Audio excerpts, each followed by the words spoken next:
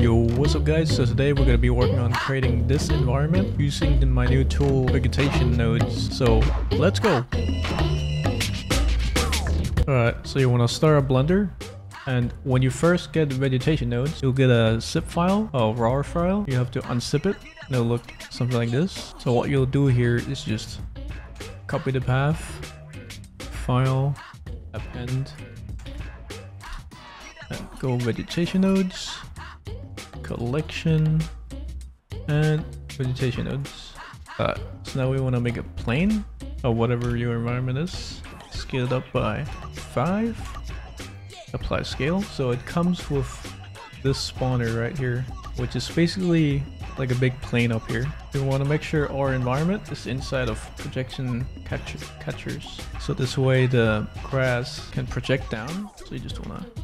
And the reason that we're doing it this way is because if we have an obstacle here, we can put it inside of this thing and it will actually scale with the thing without you having to join the objects. So if it was joined, it would be just the one object. But this way you can have multiple different objects and still have it scatter on top. And if you don't want it to scatter on top, you can just move it outside of the collection. So we also have colliders, which just makes the objects move away. So if the scaling is a bit wrong, you just go in here and then mess around with the collider push force. That should be adjustable till it kind of fits. Alright, so we'll probably have to get rid of these flowers here. So what I'm gonna do is, I'm gonna open up the stylized pack that comes with the VegetationNodes. And I'm just gonna copy a few things over here. Like the flower. Let's see here, the rocks. That's about it. And we just go to grass presets, make a new one, call it rocks. Just copy in. I'm gonna copy those rocks in there. Then make another one, call that one flower small. Copy that one in here. So there's already a few presets in here, but if it's not here, you can just copy it in from the collection that comes with the project. So this flower one, we want to change that to the stylized grass, which is just the 2 stylized grass that comes with it. Increase that one to like 500. Alright, I'm gonna scale that up quite a bit. So I'm gonna want to displace this ground here because right now it's kind of flat. So it's like the ground subdivided. That should be good. Then we'll put a displace modifier on it. Use a cloud texture. I'm actually gonna give it a subdivision surface up here.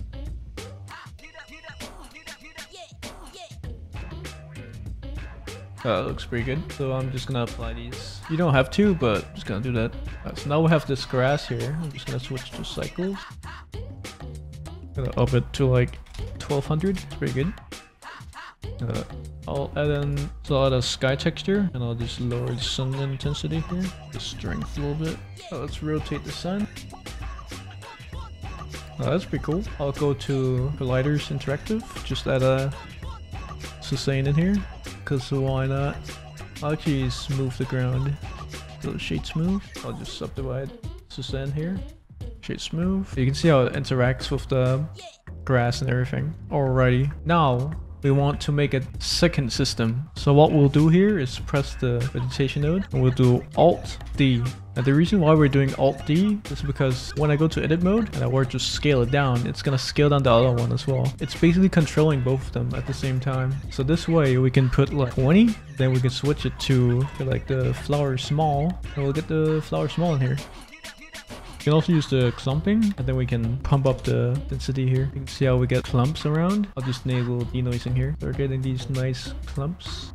Switch how big they are, how small they are, how much the clump size is here. So I'll keep it something like that. Pretty good. I'll just add some random rotation here as well. I'll actually decrease it by quite a bit here. So 300. That looks pretty cool.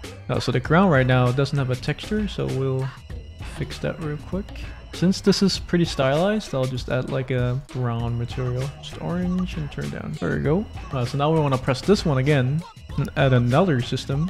So Alt D, and Alt D makes an instance. That's why when we edit one, it edits the rest. The cool thing about this as well is that you basically have a whole biome of this system right now. So if you were to like copy these. You could just copy it into another blend file and you would have the exact same vegetation. You could just scale it on whatever surface you want to scale it on. That's pretty cool.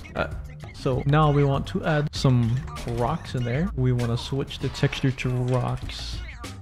The mossy rocks here. I tried to keep everything at like one texture, but couldn't really do that with the rocks. I'll disable the clumps here. Now there's quite a bit of rocks, but we'll decrease that. So 25, maybe like 9. That's pretty cool. All right, so we have rocks now, but if we play this, you can see how the rocks have winds, and that's because by default the wind system is already activated. You just want to put wind force on 0. Now that should be completely still. You might also want to rename these. Just keeping it organized. Alrighty, so might want to add quite a bit of a random rotation on these. Oh, that's not rotation. There you go. That's starting to look pretty cool. Well, actually, a little bit more grass here. That's nice. All right, so now we want to add some particles because particles look cool. So we want to append. So in the folder that you get, there's going to be a particle nodes as well. So I want to go to collections and particle nodes. See where that's spawned. Oh, I'm just going to undo here. Make a new collection. File, append, particle nodes. So by default, it's just one big cube. So you can edit this cube to be whatever size you need. Let's scale it around here. That's pretty good. So I'll move it over here. I think they're a bit fast right now, so we can adjust the speed. There you go. A bit more particles, I would say. Increase the max size. There you go. And then collision objects. We want to pick, well, we got the collider or the projection catchers. I would probably put it on. You could either put it on the projection catchers, which would be the ground, or you could put it on the objects, but I don't know. Catcher. There you go. So if you actually put the gravity down, you can see how it collides with the ground, which might be nice if you need that. And also down the bounce, it kind of just falls. It doesn't really bounce. So should probably bake this one. There you go. So now it doesn't bug out the slow down the viewport. Alrighty. So now we got particles, and we got grass, and we got flowers, and we got rocks. So I want to share a trick here. You see how the background is, it's like pretty nicely lit, but the background is pretty boring. So I found a pretty cool solution to that. So you just want to go to the shader editor. You want to go to world. You want to make a mix shader. Then you want to make a, what's it, light? Your light path. Then you want to do camera ray. So now you got the lighting, and you can actually replace the background now. So if you put an environment texture.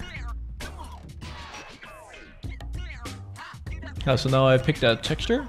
And we can actually increase this one. It won't affect the lighting because we've got the light path is camera ray. So the lighting will only be affected by this one. So this is a pretty cool technique to get like stylized backgrounds in Blender and still keep the lighting of realistic environments. It's pretty cool.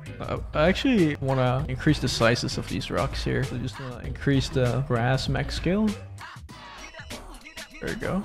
Now, this ground is actually pretty small, so I want to make it bigger. And the way we'll do this is by selecting the ground, just going into edit mode, and we'll just scale it. And you'll see how the patch of grass and all that, it will stay the same size. So you just want to, oh, we actually don't need to select all of them. We can just select one of them. Let's go top view, and then scale this up.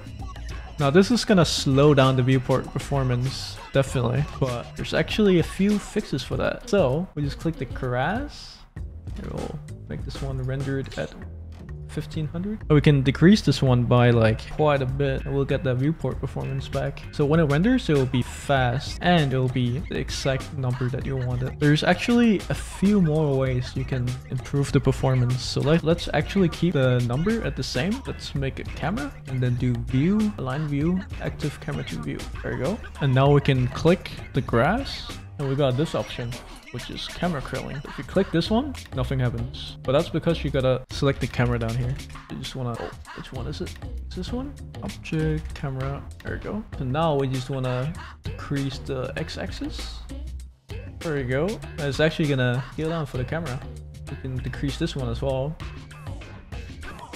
There you go. So when we move the camera around, we get pretty decent performance. Like this is in rendered view, so it's still gonna tank it a little bit. But you could decrease this one to like 700 or something. It would be pretty performance. But when you go in here, it's really performance. If you press spacebar, you'll see the wind and everything. So that's of course adjustable. So let's move the camera down a little bit.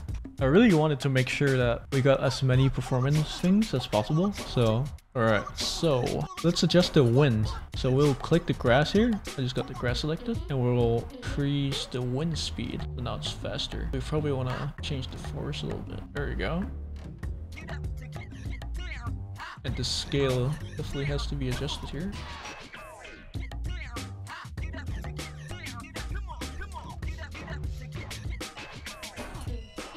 If you want the flowers to have the same kind of wind settings here, we just want to copy those over.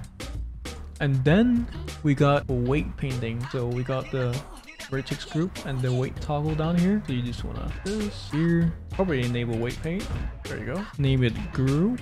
So the way you know what name it is by checking here, vertex group. So that's the name of this one. So that's the one that's active. Oh, go to weight paint. Make sure that it's on mix. If you want to remove the weight paint, you gotta use subtract. Now you can just paint in where you want some grass. Now if you don't like the amount of grass that's spawning, you can use the weight multiplier here. So change that one to like 200. Now we're spawning a lot of grass around here. Increase it even more.